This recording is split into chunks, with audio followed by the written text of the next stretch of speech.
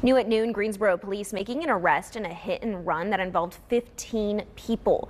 Samira Manis was arrested on Monday, but the crash happened back in March. Now, her dozens of charges include 15 counts of felony hit and run. Police say she hit multiple people on West Whittingham Street and didn't stop. If you remember, there was a large gathering there that took place during North Carolina A&T State University's Aggie Fest. It was not a school-sanctioned event. Police say Manis was in a stolen black Nissan. All of the victims will recover from their injuries. Manis is being held at the Guilford County Jail under a $100,000 bond.